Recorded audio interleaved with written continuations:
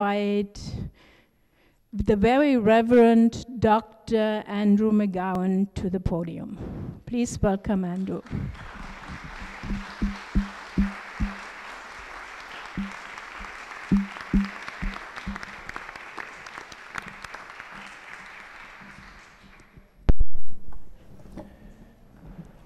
Thank you, both Angela Bauer and Frank Fornaro, for your generous welcome and introduction, and you and also the faculty and the rest of the community of the Episcopal Divinity School for this opportunity to give the Kellogg Lectures for this year.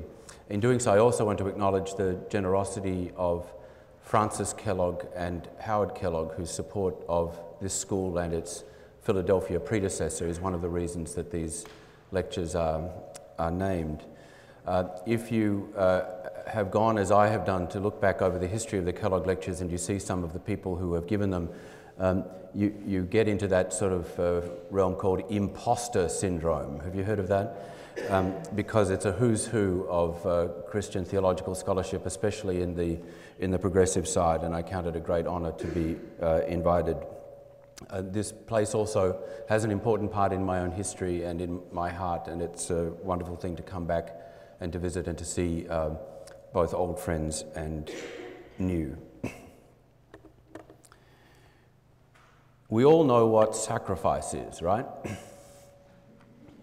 Well, to define it may not be straightforward, but to recognize it is easier. We know a sacrifice when we see one. Parents make sacrifices to buy good things for their children or to send them to particular schools. Lovers make sacrifices of their own ambitions for the sake of common dreams. Soldiers offer their lives for the sake of a country or a cause. Beneath those rather diverse situations and stories, however, lies a common structure or logic. If sacrifice were a sentence, it would not only have its own grammar, but would have a single meaning which is translated into different contexts. Given that we're across the Charles River from a place of serious cultural significance, I want to offer you one other example for thinking about this. The observant will see that my memories of the Red Sox date to a particular period, or the most passionate ones at least. Baseball reveals the character of sacrifice quite neatly through that particular play and rule known as the sacrifice fly. The sacrifice fly is a play wherein the batter lofts the ball high into the outfield, knowing that it will be caught and that his turn at bat, a life of sorts in the game that is the world of baseball, that his life in that sense, his inning, will be over. Yet by playing the ball thus, he allows another runner already on base to advance after the ball is caught, perhaps even to score a run for the team. Now, this play sacrifice reveals the character of all sacrifices quite neatly. The offering subject gives up something dear to them for the sake of another or of a group or of the greater good. The something matters. Anyone can make a sacrifice, but some offerings are more genuinely sacrificial than others. It is life itself that is most definitively given in sacrifice. It is a symbolic life on the baseball diamond, represented but not exhausted in various other smaller voluntary losses or diversions of material goods away from more immediate or hedonistic uses. And of course, that other common use of the term with which we are familiar takes the question of the giving up of a life for a community or a greater good to a much more concrete endpoint. A gift that costs the giver little or nothing is no sacrifice, however much it benefits the recipient. And the object of sacrifice, that which is sought and gained, must be more than one form of good substituted for another of equal value. If it is really a sacrifice we're talking about, but there must be some end which the giver is called to serve. Child over parent, other over self, community over individual, and of course, God over all. So while sacrifices can be greater or lesser, and they can be symbolic or playful as well as literal or visceral. The archetype and the fulfillment are clear.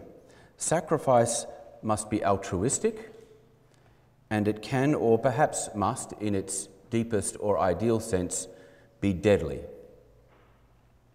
Even the economic flesh wounds of philanthropy, in which this language is sometimes applied, can really only be sacrificial if something is lost, and if there is a taste of loss or death for the giver in making the gift. I'm now about to tell you that that elaborate setup is completely wrong. We think we know what sacrifice is, and in a real sense we do know what sacrifice is, and therein lies the problem. For deadly altruism, which is the phrase I'm going to use, or one of two phrases I'm going to use to describe that particular complex of ways of thinking about gifts which disadvantage or fatally wound the giver, deadly altruism is not what sacrifice meant in the writings of the Bible, or in the rituals of the temples of the ancient Mediterranean cities, or in the experiences of the first Christians.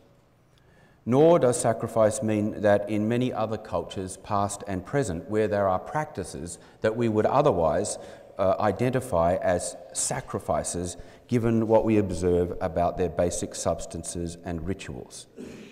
Part of my contention in these two lectures, in fact, is there was arguably no such thing as sacrifice, either in the sense I've just discussed of deadly altruism, or at least initially in any single idea connecting the great variety of ritual offerings which are observable in the texts, traditions and societies that are at issue, even if we restrict our view to the biblical world, as it were, and the texts which have arisen in the world of ancient Judaism and Christianity. I will therefore try to distinguish in what follows in this lecture and the next between sacrifice as it's generally understood, deadly altruism, and the actual practices which have been linked together in relation to such understandings of sacrifice.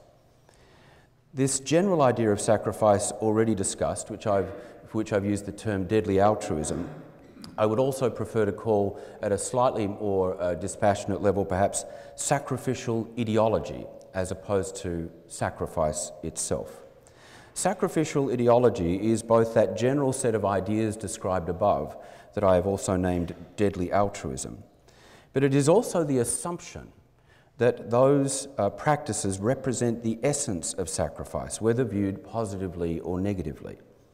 For while there have been a considerable number and variety of critics of sacrifice, there is also a tendency, even for the critics, to assume that sacrifice does have a kind of historical essence that has a certain stable, if perhaps in the eyes of many increasingly, a pernicious character.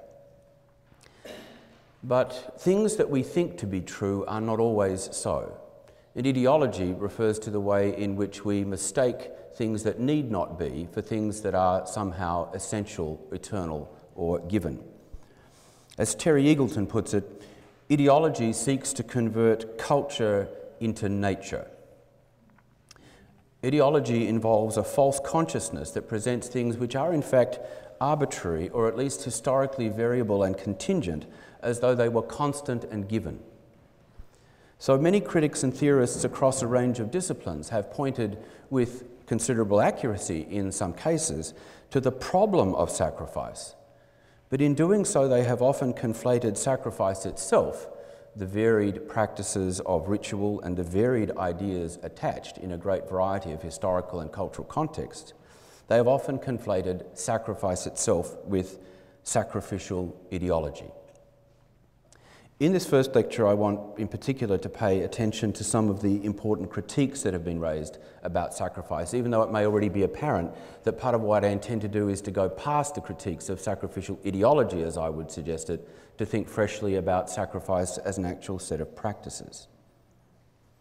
The critique of and the theorising about sacrifice is nearly as old as sacrifice itself, or at least it's as old as any discourse that we have about sacrifices, although the rituals themselves may well precede literary societies and literary practices by a considerable time.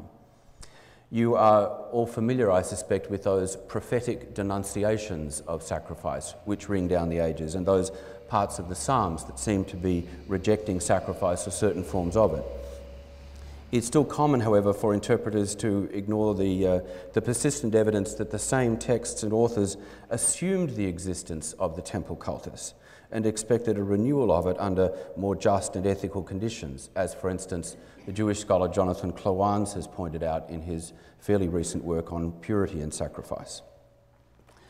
My concern here, however, is not so much to consider those ancient critiques as to consider briefly a variety of modern accounts of sacrifice, with important elements which we continue to need to take into account, but which also have important limits.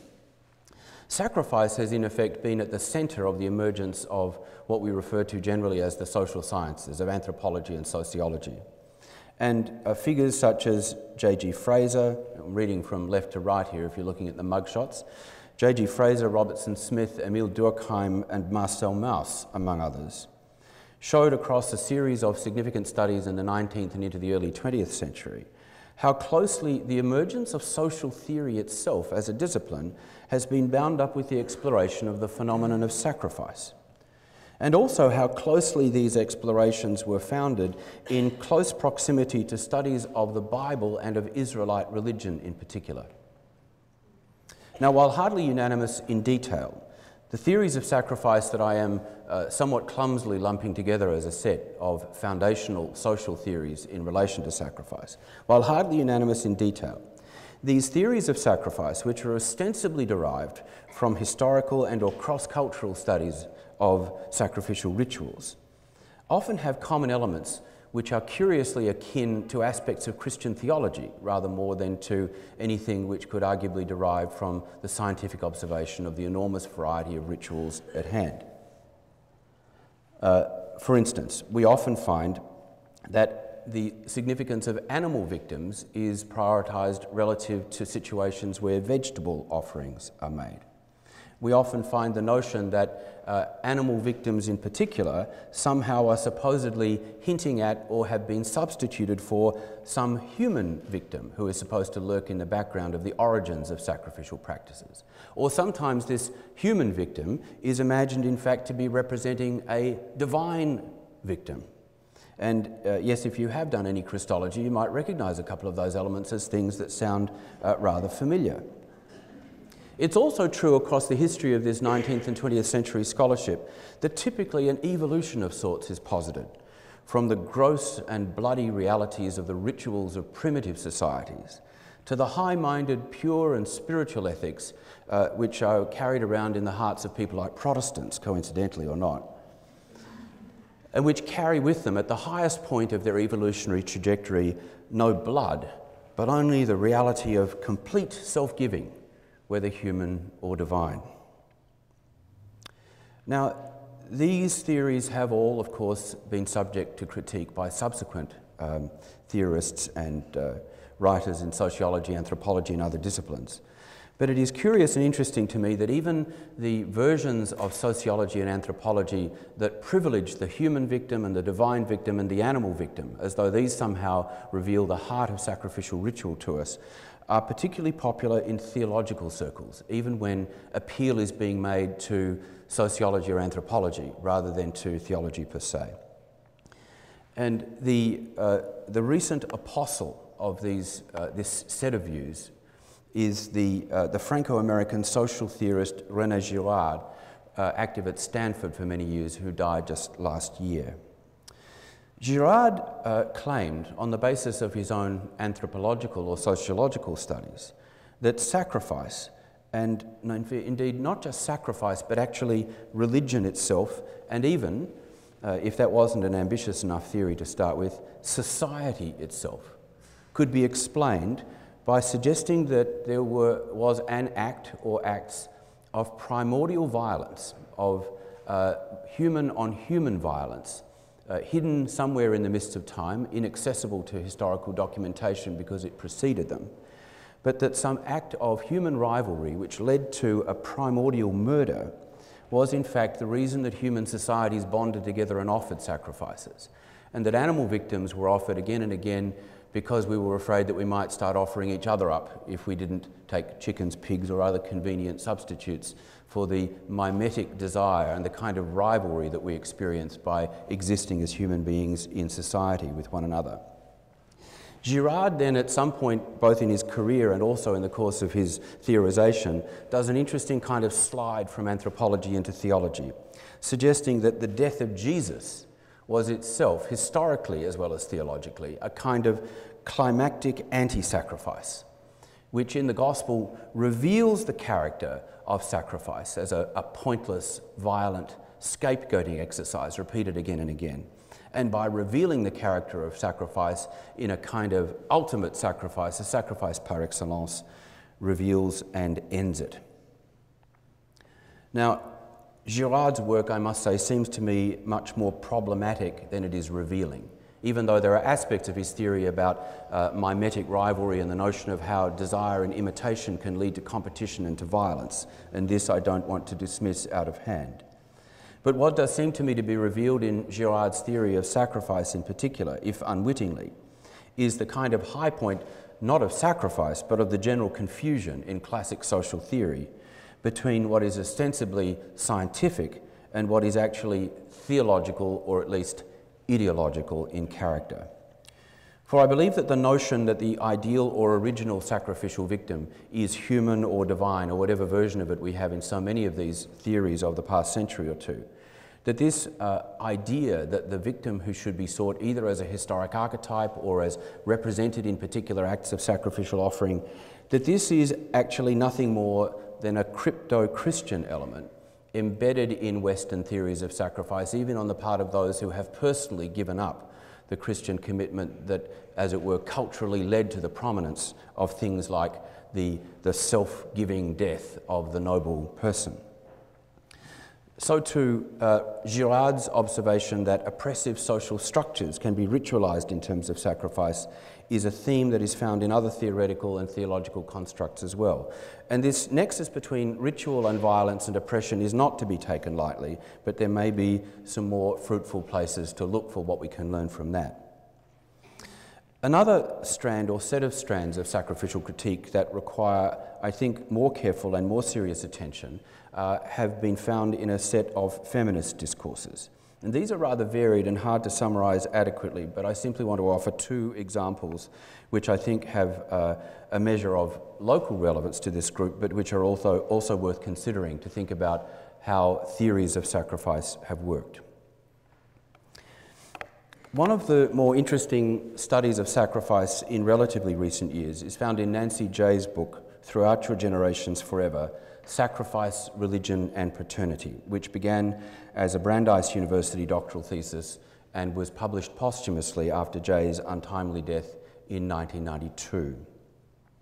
Jay traces in a series of case studies how societies as diverse and far-flung as ancient Israel, the 19th century Ashanti Kingdom, and the modern Roman Catholic and Anglican churches have all used sacrificial ritual and discourse to construct paternity and patriarchy.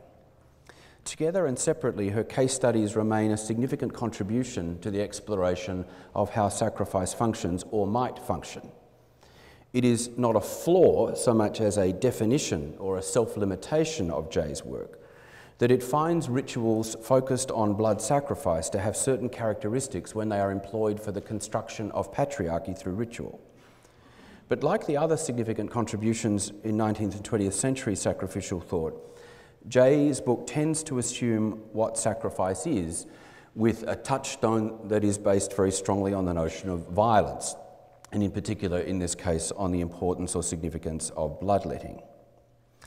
Jay is careful to state that she does not seek an essential or universal theory of sacrifice from the cases that she studies, but the commonality drawn from her cross-cultural study has contributed in a sense, contributed to the sense in some discourses that bloodletting is what sacrifice is and does.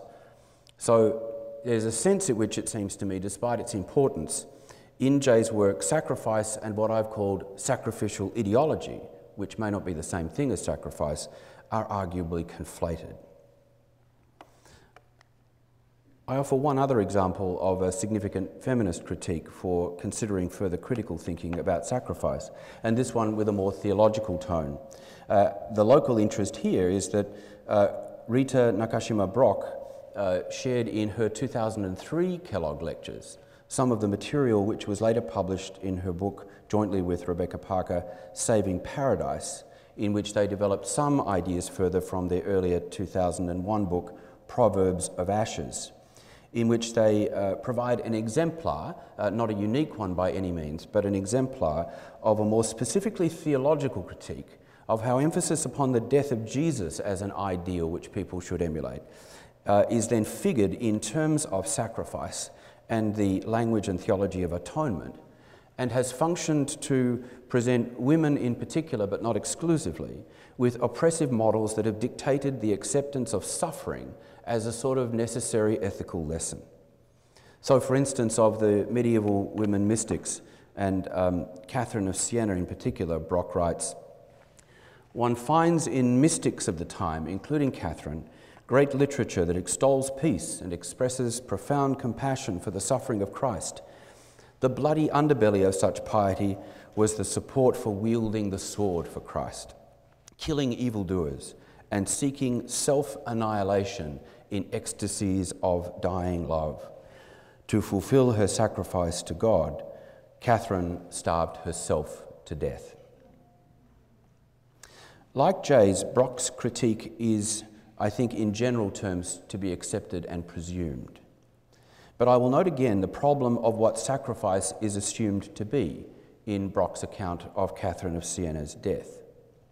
And while this is readily identifiable as an instance of what is being treated here as sacrificial ideology, you will note that in thinking about how Catherine adopts an extreme form of asceticism as the embodiment of her self-annihilation, that we are no longer talking about anything much that any ancient Israelite, Greek or Roman, or any Christian of the first few centuries would have understood as having anything to do with sacrifice. There is no ritual here. There is no victim except a kind of extended hypothetical or metaphorical one. What makes Catherine's actions sacrificial, and this may have been true in her own understanding, by the way, and I'm not simply saying this is Brock's, but what makes Catherine's actions sacrificial is their self-destructiveness, as much or more than anything that they have to do with being a gift. So here again, I think we have evidence of the fact that by the time of Catherine's writing and thinking, that sacrificial ideology, in the sense that I have outlined it, is well in place. And finally, I want to note that there is a further range of theological voices which have made somewhat related moves that assume the character of sacrifice as violent annihilation, or self-annihilation, or the annihilation of the other, more or less independent of ritual, and therefore unsurprisingly rejected. And this is sometimes a characteristic of certain forms of left-wing Protestantism, for instance, which use the notion of sacrifice as a way of criticising war. And so the peace church tradition is a particular place we might see this. So, for instance, Stanley Hauerwas makes this observation: "The sacrifices of war are undeniable, but in the cross of Christ, the Father has forever ended our attempts to sacrifice to God in terms set by the city of man sick." That's my sick, not his, you gathered that. "Christians have now been incorporated into Christ's sacrifice for the world, so that the world no longer needs to make sacrifices for tribe or state or even humanity. But just as Catherine's self-annihilation through fasting would have been understood to have little or nothing to do with sacrifices as offered by people who actually do practice ritual offerings, so too Hauerwas's assumption that war itself can be identified as a, or perhaps even the definitive form of sacrifice, is a great distance from the notion of anything that would have passed for sacrifice in the ancient world or in biblical texts. So, in terms reminiscent of Girard, Hauerwas both links something like violence or war in general to sacrifice, and then opposes it to the death of Jesus, which is understood to be the basis of solving as well as revealing the problem of sacrifice. In the last few examples, I've offered voices united at least by their criticism of sacrifice, if quite diverse in their specific expressions of how and why it must be exposed or rejected. Hauerwas views sacrifice as necessary in a positive sense, but historically superseded. Girard views it as unavoidable historically, but as pernicious and requiring exposure and abolition. Both of these, however, see the cross of Jesus as somehow a sort of sacrifice par excellence that affects the necessary shift and change. On the other hand, Nancy J., writing as a social interpreter, and Rita Brock as a theologian, are, like Girard, more unflinching in their criticism of sacrifice per se, but would not make an exception of the death of Jesus as somehow freeing Christian tradition from its thrall, but rather tending to see it as an exemplar of the sacrificial problem rather than as a means of transcending it. Now, these different views all demand further attention than they can be given in a context like this. But it is what they actually share that I want to note and then to critique further. Namely, the assumption that violence itself, and for most of these in particular, the death of Jesus, exemplify what sacrifice is, whether positively or negatively. I do not contend that the death of Jesus has been unimportant for the emergence of sacrificial ideology. In fact, I will go on to say something more to the contrary, that it's essential to the way in which sacrificial ideology has actually been formed in Western thought. But as I have already hinted, the differences between sacrifice as an actual set of rituals with diverse meanings, purposes and settings, and sacrificial ideology are typically insufficiently acknowledged in all of these instances, in all of these critiques. So to put it slightly more generally, if it is assumed that sacrifice actually means deadly altruism, violent self-abnegation for a greater good, then the consequences for historical inquiry and textual interpretation are either that the evidence to be considered is limited to cases in which these characteristics are actually manifest, and hence predetermined by the interpreter to fulfill the ideal type of deadly altruism, which I probably don't have to tell you is a form of circularity. Or, and perhaps more commonly, that other evidence, because it is somehow otherwise identified as sacrificial, is assumed to participate in the universal characteristics of violence and self-annihilation, even if they are not actually evident in the ritual practices themselves or the understandings attached to those rituals by the practitioners. No, rather, have we got a grand theory for you? You may think that your sacrifices are about something else, but we know what they're really about: deadly altruism. And herein, of course, lies a problem.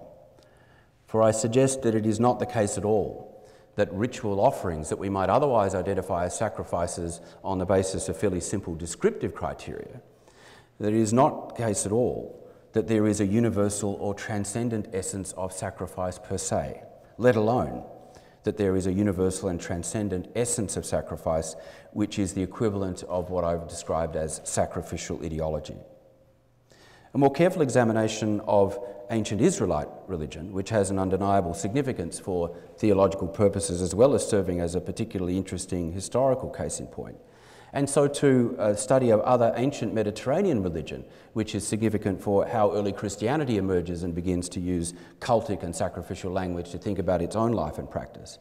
These reveal in particular, I think, that this sort of definition is without foundation.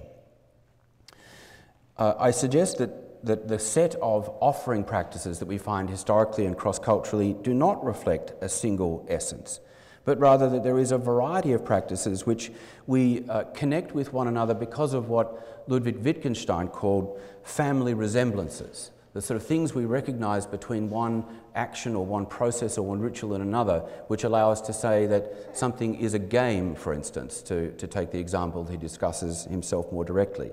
Sacrifice is also a matter of family resemblances, which encourage interpreters to view them as having affinity, but then can sometimes lead on without sufficient critical thought to the assumption that affinity also means essential similarity. Now, this alternative observation, that sacrifice doesn't mean deadly altruism and that it doesn't actually mean very much at all necessarily, may not be immediately convincing to those of you who are properly concerned about the ways in which sacrificial thinking and practice has been used in a variety of political and theological contexts. And my case, I know, requires some further demonstration as well as further reflection.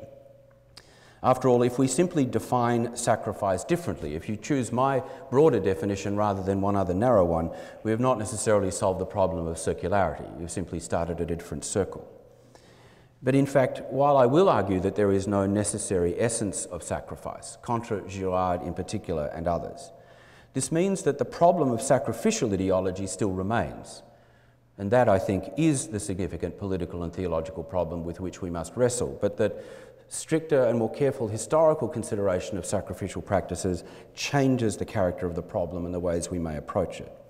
Because if sacrifice is not a universal phenomenon with one essence of deadly altruism, but a historically formed and different sets of ideas, then it becomes available for critical inquiry in a new and different way. And to demonstrate this claim, I want to give a slightly closer bit of attention, but a necessarily brief overview, to the offering practices in everyone's favourite book of the Hebrew Bible, that one that you fell asleep reading when you tried as a 13-year-old to read the whole thing from cover to cover. Yes, it's the book Leviticus.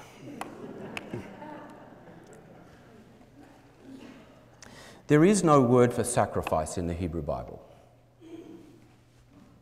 There are numerous words for particular rituals that we might call sacrifices because of features that we recognise in the rituals that accompany them.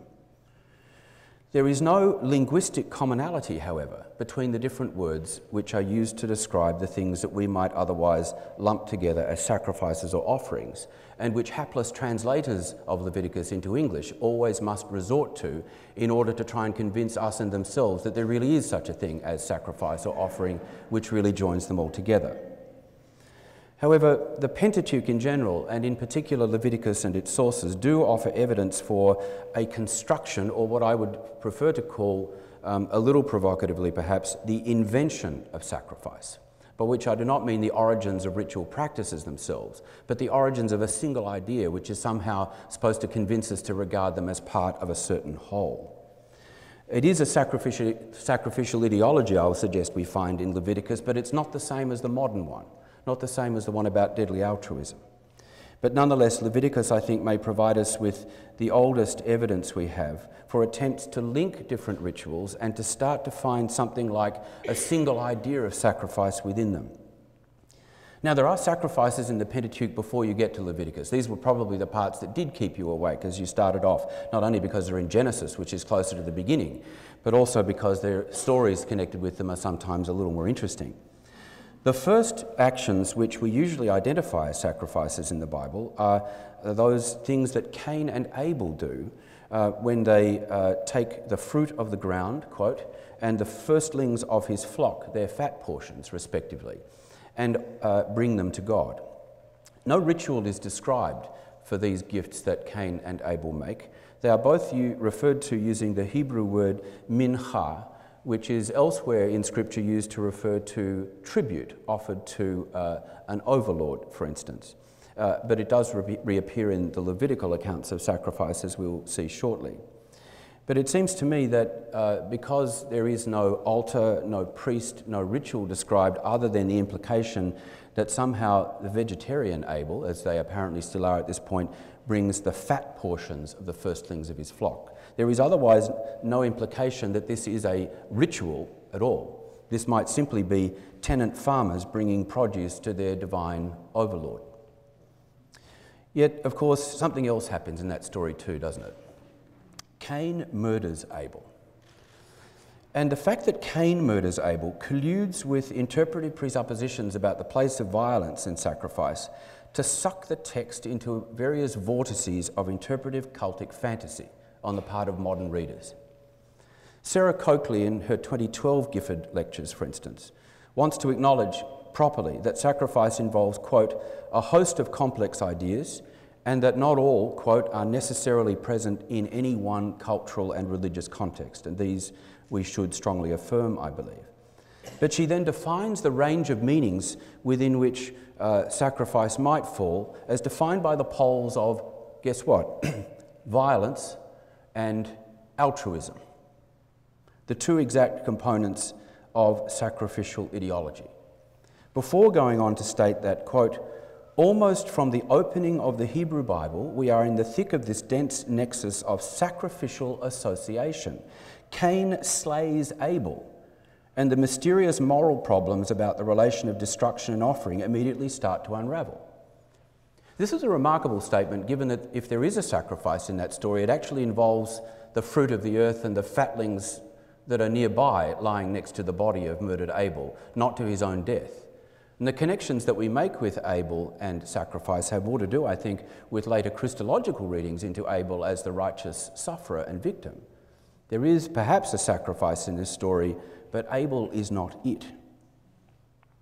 If you kept reading in Genesis and your adept, enthusiastic 13-year-old mind was still there in chapters 9 and 10, the first altar appears when Noah builds it after the flood, and performs for the first time a different ritual, not mincha, but something called olah, which we translate accurately enough in descriptive terms as a, quote, whole burnt offering. But the word doesn't mean that. It means something like something that rises, perhaps. Something that ascends to God, apparently referring to the way in which in a whole burnt offering the substance of the victim is turned into smoke, and that ascends to the divinity either as communication or as gift, or perhaps very anthropomorphically as meal. Are these the first biblical sacrifices, perhaps, when Noah gets his altar out? Perhaps. But more famous for most of us is the next mention of the olah in Genesis 22, where Abraham famously does not offer Isaac as an olah. Paradoxically, this non-offering is often seen as more significant for what sacrifice means, just as the murder of Cain is often seen as being more significant than the actual offerings of Cain and Abel are seen. That story is often seen as more significant for what sacrifice is than most actual offerings, because I suspect of that near miss involving a human victim, which we are somehow programmed to imagine should be the ideal type of the sacrificial victim. Later in Genesis, I'm running behind my slides. There's Cain and Abel's mincha and Noah and Abraham's olah.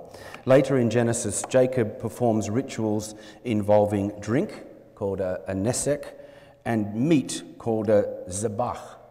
And this latter case in Genesis 31 is the first case we find where it seems that the making of an offering to God is connected with a feast which is shared on the part of the human participants themselves.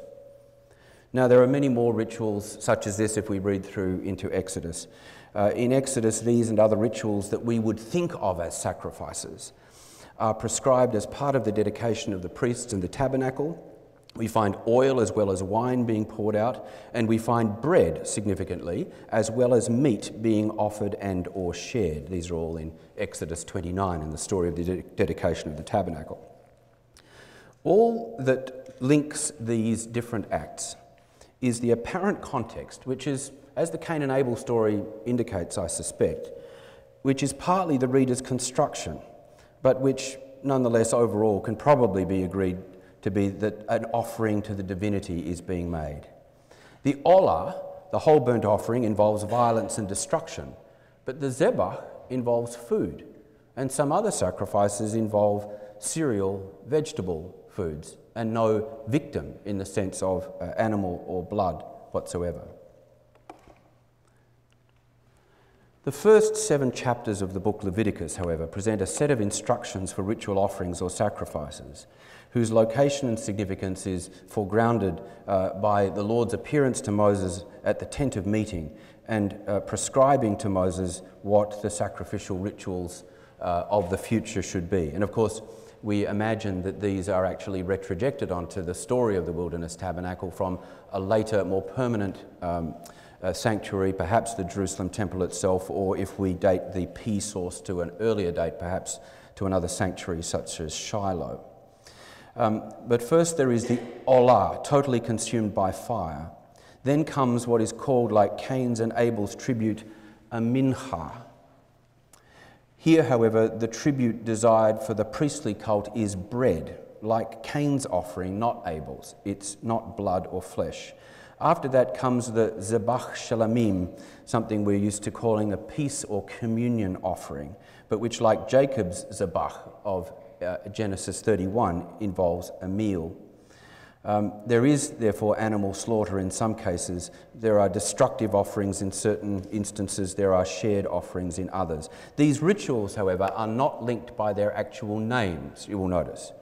It is our attempt to call them the something sacrifice or the something offering that is stamped upon them in our attempt to create a commonality which does not exist linguistically in the text itself. Leviticus, however, does make its own attempt to impose a kind of conceptual commonality and imposing its own sacrificial theory. And this is by using the familiar word korban. You know this from Mark chapter 7. Jesus is recorded as criticising a later elite. If anyone tells father or mother, whatever support you might have had from me is korban, that is an offering to God, then you no longer permit doing anything for a father or mother, thus making void the word of God through your tradition that you have handed on. This term korban does not appear in the Pentateuch prior to its introduction by Leviticus as an attempt to provide for the first time a single overarching idea which can provide a means of linking and interpreting all those other particular rituals. And korban itself, interestingly enough, means approach. It seems that the implication of saying that all these other bits and pieces are really forms of korban is to make a theological claim about the location of sacrifice, because these are not things for the priestly source that you should go out and do in any old temple or in any old hill, but rather you should do them in the place where the authorized presence of God is sanctioned in the temple itself. So the Levitical sacrificial ideology doesn't seem quite concerned as modern sacrificial ideology does with notions of deadly altruism, but it is concerned with saying we have to make sense of sacrifice, and it really must mean one thing, and what it should mean is that you should all come and offer your sacrifices here and nowhere else. This is a kind of attempt at ancient cultic monopolization. But it is arguably our oldest sacrificial theory, our oldest sacrificial ideology. This is what all these things are and mean and how they derive their significance. So the way that Leviticus groups certain activities together to create a unifying sacrificial ideology of korban is rather different from Jewish and Christian understandings, not only in the sense of what it seems to mean or what the content of the sacrificial ideology is here, but also in terms of what is included. Because if I'd given you a piece of paper before we began this conversation, I'd asked you to write down the 2 or 3 most significant sacrifices in Israelite religion or Judaism, which of you would not, after the past 6 weeks or so, have written Passover on that list? But you see, for Leviticus, because the ritual of the Pesach is not something that takes place in the temple, Leviticus arguably does not think that Passover is a sacrifice. Because that is what sacrifice is. It's something that you do when you come to the temple. Sacrifice, in the sense at least of korban, is something that must be done in the priestly cultic context of the centralised sanctuary. And your own homegrown domestic slaughter the lamb yourselves and eat it all with your friends does not cut it for the Levitical ideology of what sacrifice should actually be. So the Pentateuch, and in particular Leviticus, expose the fact that sacrifice is not a single idea or practice, but a way of understanding different religious rituals with various meanings. And with this fairly simple historical example, I submit that many of the theological and social scientific claims of sacrificial ideology, wait for it, go up in smoke. Now, I should admit here that there is, of course, some other definition, a looser or broader one, implicit in my own consideration of these Pentateuchal sources. In the absence of a lexical connection prior to Leviticus, the texts I have considered here, walking through Genesis and Exodus, as well as the ones neatly presented to us on the platter of Korban by Leviticus, seem to involve something like making offerings to God. This rather prosaic template may itself need to be interrogated, but it avoids at least some of the propositions about both violence and intention. And I want to return to the notion that gift itself, rather than violence, might be the place from which to interpret some reconstruction of sacrificial meaning that goes beyond the merely descriptive. So in this first lecture, I've laid out some dimensions of a problem and have begun a sketch perhaps of really more the negative elements of a solution that must be adopted before we could find a more positive one. Sacrifice, as we all know it, is sacrificial ideology or deadly altruism. It is not to be confused with a mixture of actual rituals and practices to which the name sacrifice might otherwise be attached if we observe ancient or other contemporary societies in which offering rituals are made. In fact, of the two supposed characteristics or poles, as Sarah Coakley put it, of violence and altruism, violence is sometimes present in some of these stories insofar as there are animal victims which must implicitly be slaughtered in order for their meat to be offered. But that violence is not a defining feature of ancient offerings, which after all include vegetable and liquid offerings of various kinds as well as animal victims. And if violence is only loosely and inconsistently present in these contexts, I want to suggest that altruism is not present at all. Unless you imagine that every giving of a gift is somehow the expression of altruism. And that more complex question we may be able to return to.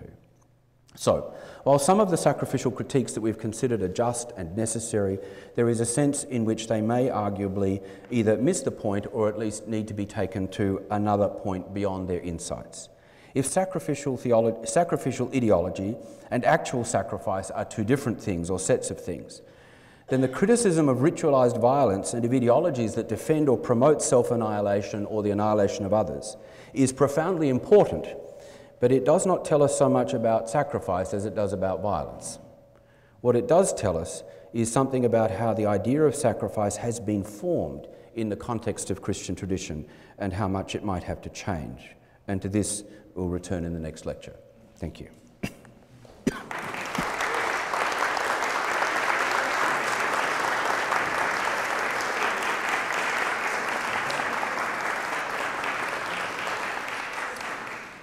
Now, Dean Bauer has encouraged me to handle a few minutes of Q&A if you have those questions. My typical answer will be, of course, well, that's going to be in the second lecture. But please, I think we have 10 or 15 minutes for such a possibility if anyone would like to offer a question in particular, please.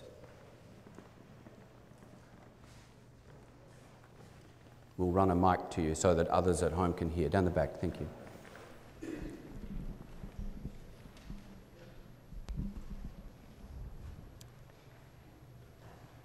I've been told from folk who are a little bit older than myself that the photograph on the cover of Life magazine at the end of the 1960s with the Buddhist monks self-annihilating themselves, that, quote, iconic photograph, is what began the beginning of the end of the horrific Vietnam War. In your definition, Professor, would you call that a sacrifice? It probably bears some relationship to sacrifice, but I wouldn't call it a sacrifice as such. Interestingly, I remember those events myself as an 8-year-old. You can all do your calculations now, but and I remember it being referred to in the Australian news media as, quote, self-immolation, unquote. And some of you may be aware that that phrase self-immolation has come to refer more specifically, if you find it used in the news media now, more specifically to acts of people burning themselves alive. But immolation, of course, does literally mean sacrificial offering. So that was how the Western news media read those acts of self-annihilating protest. And I think one of the questions I'd want to ask before I gave a more definitive answer to that was to how Vietnamese Buddhism would have understood that action. In other words, was the ritual apparatus of the tradition from which those monks came such that their actions were understood by them to be cultic offerings? In fact, although that language, cultic language, was applied to them in the news, it seemed more as though they were acts of political protest, like, for instance, the hunger strikers of Northern Ireland of the 1980s, who again would only have been described as sacrifices in the same way Catherine of Siena was. In other words, that they were annihilating themselves for the sake of a higher cause or good. And so my ignorance of Vietnamese Buddhism notwithstanding, my hesitant answer would be no, that's not a sacrifice, which doesn't tell you anything about whether it was good, bad or important, by the way.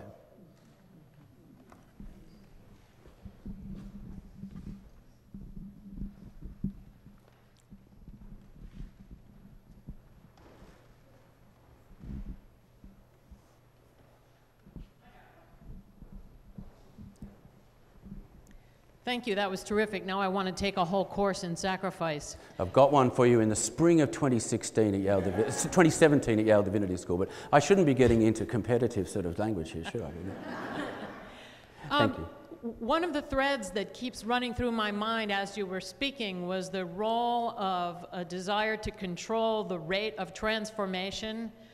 And it seemed as though time is an element of sacrifice that could be an underlying commonality, that one may attempt to make a trade as a transaction, or one may try to keep God from doing something, or to encourage God to do something. Could you comment on the role of time in this string? You seem to have touched on maybe 3 different things there, which might all be interesting, but by time here, you also then link that to the notion of transactions, that maybe that there is a transaction involved in sacrifice, but what you're trying to buy is time. Is that right?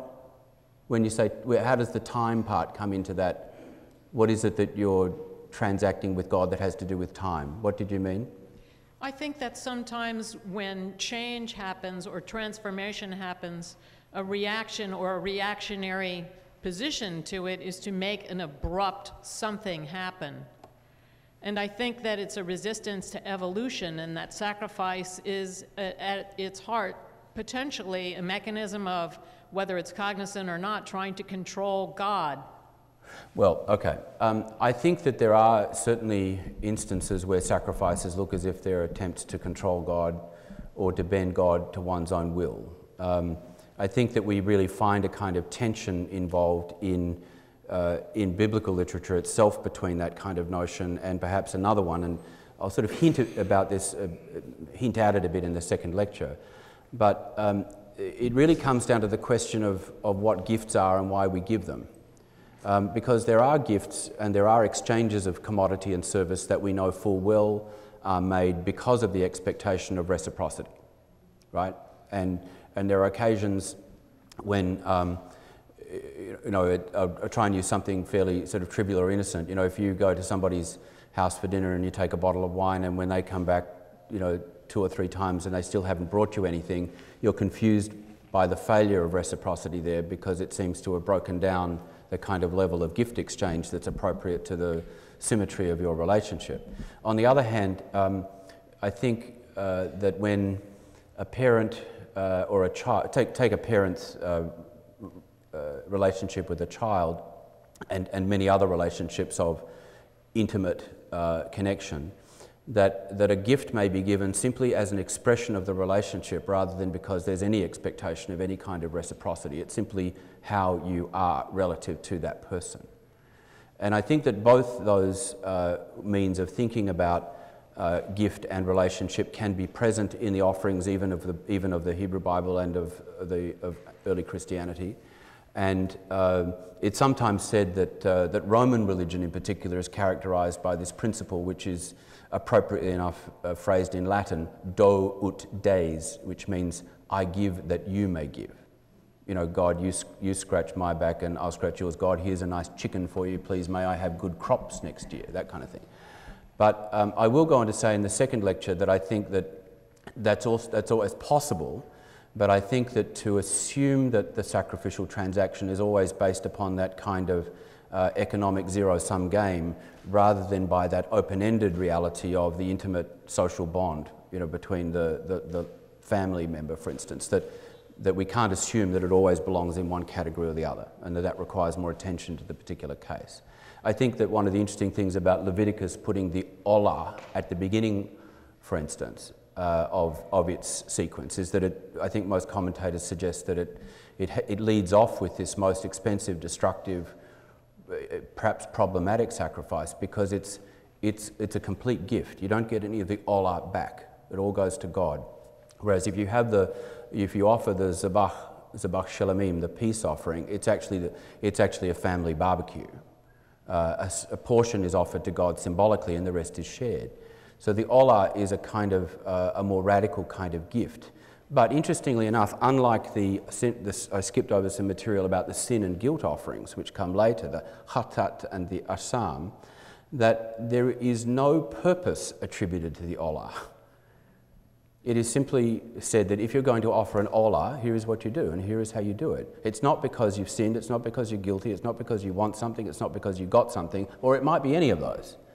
But it simply is a kind of radical statement of the relationship of the donor to God. It doesn't mean that it takes us out of the realm of attempts to manipulate the divine, and I probably think that that's got as much to do with what we see going on in those prophetic and psalmodic critiques of sacrifice, where, for instance, gifts are being made by the rich who can afford them, or even perhaps gifts are being made of livestock that really belongs to the poor, and so forth. And that the fact that they are offered as burnt offerings is of no significance to the divine if they're obtained by injustice, or if they reflect relationships which are not predicated upon full and equal mutual responsibility and acknowledgement of the needs of the community as a whole. I'm sorry I took a while on that one, but we still have another minute for another one, I think.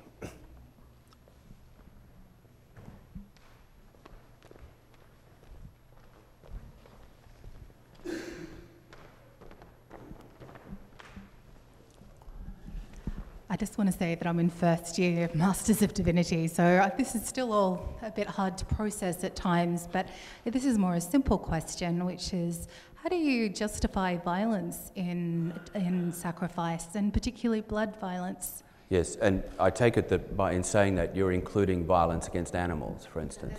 Yes. I'm not necessarily wanting to say that I justify it, so much as to say that the justification for violence against animals in sacrifice is the same as the justification of violence against animals in meat eating.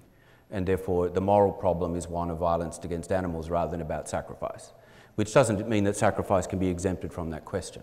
I am an omnivore myself, but a reluctant, or at least an ambivalent omnivore. And my profoundly unsatisfactory answer to your serious question is this: that an ancient society which at least thought that you might as well ritualise the death of an animal, which was going to actually not form a central part of your diet, but only be the object probably of meals of quite significant festive occasions, and only small ones, that to ritualise the killing of an individual chicken, or to wring the neck of your own chicken in your own backyard, is a much more honest and positive thing than to eat the chickens that are produced by industrial meat production in our own time. And the treatment of chickens and pigs worry me both in profound ways, because I suppose there's a sense in which they seem to me to reflect some of the worst of industrialisation in many ways, in that, you know, it's pick your objection to industrialised meat production. Is it because they make us sick? Is it because they make the pigs and chickens sick? Is it because they have terrible lives and, you know, with low standards of welfare? Or is it just because we kill them? And that cannot be avoided. But I think that 21st century Western society, and I'm not suggesting you were doing this, by the way, please, but 21st century Western society is not in a strong position to sneer at the ritualisation of occasional violence against animals relative to the secularised violence against animals which undergirds so much of our food economy. But thank you for the thought, and I think, you know, the vegetarian question is one that must always be there. It's also interesting, by the way, that both in Greek and to some extent, I guess, in Israelite religion, there are people here who know more about this, and I've been taking my life in my hands the last hour. But also in early Christianity, we find a number of cases where the preference for a vegetarian diet is linked to unease about sacrifice, as perhaps more than about concern for animals in the modern sense of concern for them as creatures with whom we have an affinity, which is not something one finds a lot of in ancient literary sources. It just pops up occasionally.